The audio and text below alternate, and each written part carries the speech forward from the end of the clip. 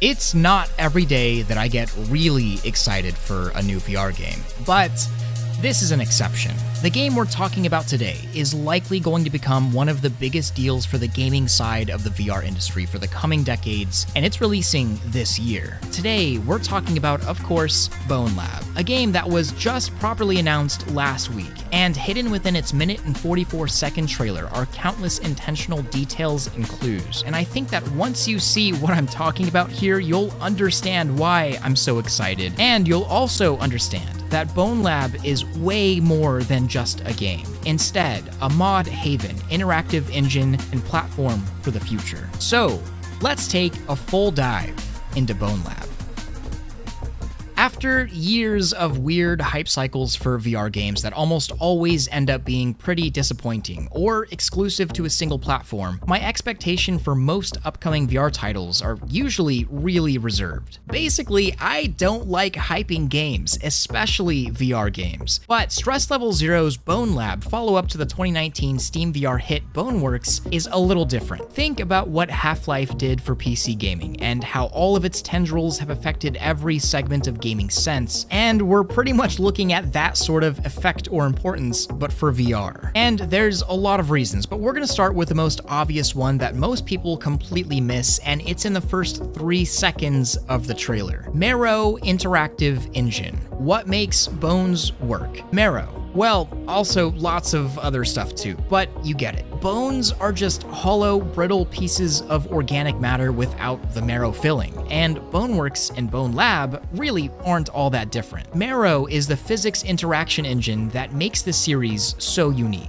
Everything within every level has a weight and mass, and everything you put into it, mod or vanilla, will behave accordingly how you'd expect because of Marrow. It's basically the framework as to what every system is built upon for these two games. And apart from Marrow being a technology that potentially could be licensed by Stress Level Zero to make better VR games easier to make, there's a much bigger deal here that Marrow enables: mods. Nowadays, mods are in kind of a weird state. I at least like to think that everyone kind of knows that modifications made to games have basically made the current gaming industry what it is today. I mean, look at some of the most popular games of all time. Counter-Strike was a mod. League of Legends is a mod of a mod of a mod. Fortnite, PUBG, Overwatch, they can all trace their own origins back to mods as well. Almost every game you enjoy playing can also be traced back in a similar way to mods. But mods are kind of losing mainstream popularity. Games that literally were spawned because of mods eventually stopped supporting them entirely, and in general, the modding community is simultaneously the largest and also the smallest it's ever been. It's turned into kind of a hassle and something that most people don't ever touch. But there's a much larger picture here when it comes to VR. Flat screen gaming has, in a lot of ways, moved past the modding breakthrough stage, where new genres are defined every year by new Source or Warcraft III mods. VR, however, has not moved past that stage. VR's main gameplay principles, figuring out what works and what doesn't, is still entirely undiscovered territory. And the real beauty of the gaming industry that history shows over and over again is that people make the best games that people actually want to play, and it's usually out of already existing games. Mods and user-generated content is king, and I don't think that will ever change. But back on BoneLab and Marrow and its own mods. In the trailer, we see a designated section for a tactical time trial. The arena makes a comeback from Boneworks. There's a dedicated mod section, which I'll return to in just a little bit, but first I want to talk about this, the body mall. This is a massive component of BoneLab for a few reasons. One, in the game, you can be anyone or anything that you want. You can be a hot anime waifu, Master Chief, PewDiePie, it doesn't matter. BoneLab has a body remapping system that allows you to import any character model you want. Meaning, I can grab my VRChat avatar, import it into BoneLab, and play the game as my virtual self,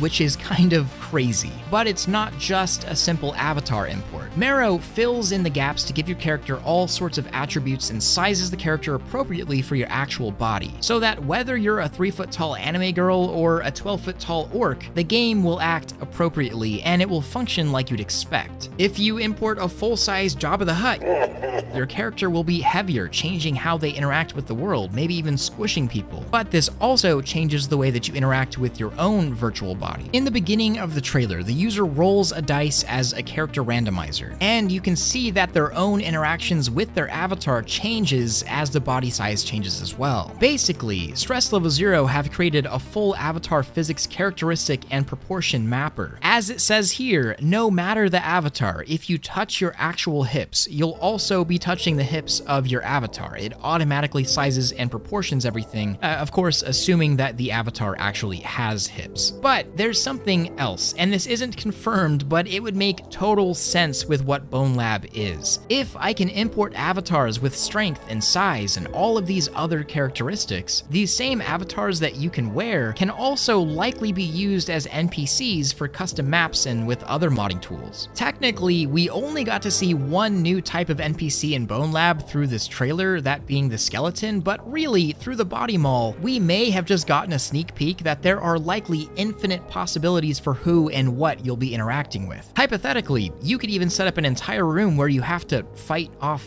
yourself. And of course, with other avatar stuff, there's the obvious IK updates and fixes, like having your freaking legs clamber on walls instead of just floating underneath you. That's awesome. And then, of course, a full custom map designer to mess around with the physics engine. We've already seen a small little sneak peek of this as well. The Steam store page showing us a go-kart on a bowling alley to knock down Hulk-sized pins, or maybe they're normal-sized pins and the go-kart is really tiny. Don't know. But this is just to show off how ridiculous mod support can get. If you can imagine it, you can likely build it for BoneLab. Vehicles, weapons, physics, characters, anything. But I haven't even gotten to the most important part of this whole thing, and it's extremely obvious, but this alone will have massive repercussions for the future of VR games, Stress Level 0, and us, the VR community. And it goes way deeper than it seems on the surface. So, look, real quick, let me just give you a situation that I've encountered way too often.